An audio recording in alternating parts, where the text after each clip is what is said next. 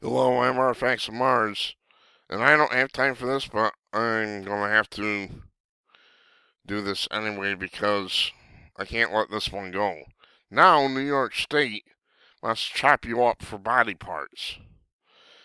They want to force opt-in for driver's licenses for organ donation.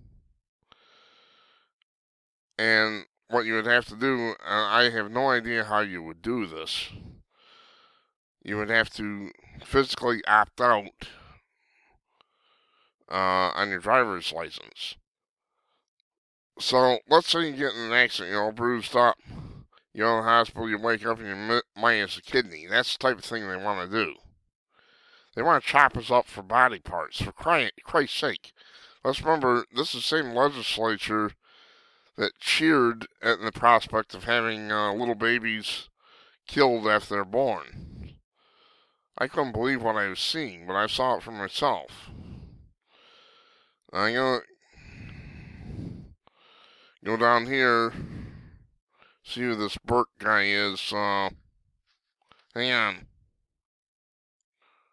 Okay, it says Assemblyman Pat Burke. I highlighted this because some people are kind of freaked out about the notion of being told that someone is going to harvest their organs, and that's not what this is at all.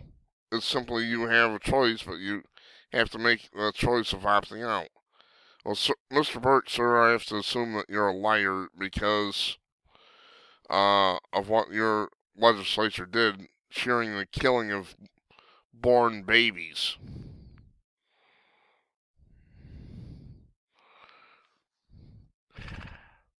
It says it's for adults, it's not for under 18. So as soon as you're 18 years or older, chop up, chop you up, chop, chop, chop, chop, chop.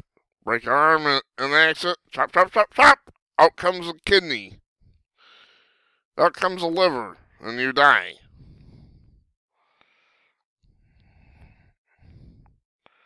Unbelievable. You better wake up, people. You're in serious danger. I'm going to say this again. This is the same bunch.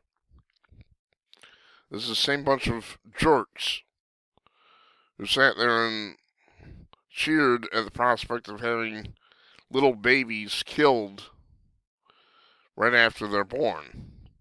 This is the same bunch, including the governor. These people are malevolent. I'm Artifacts of Mars. I stand by my comments. Thanks for watching.